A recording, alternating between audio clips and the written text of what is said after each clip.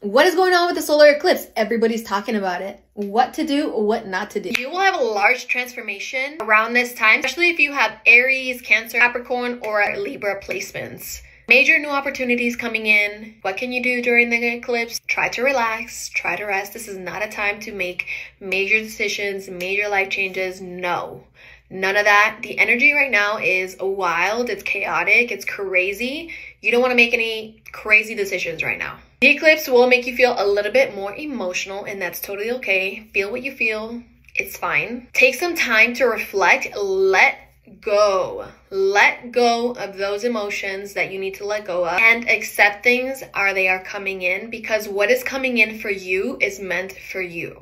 Anyways, I know I don't really come on here and talk much about any of these things or astrology or anything like that, but I'm definitely very passionate about it, and I do take the time to learn new things. And obviously it's like, I feel like it's just so much to learn that you can't like have enough time to learn everything, but these are some of the things I've been reading about and some of the things I will be implementing. So I hope you guys have an amazing rest of your day, and hope you're starting your Monday productively if you can. And if you need some rest, that's okay as well. That's what this whole thing is about, right? So take some time, rest. If you can't rest right now, obviously we all have kids and we all have like our lives, things going on. That's all right. Just take some time maybe at the end of the day to do some self-care, reflect, and yeah, just let's move on with this energy for the rest of the week.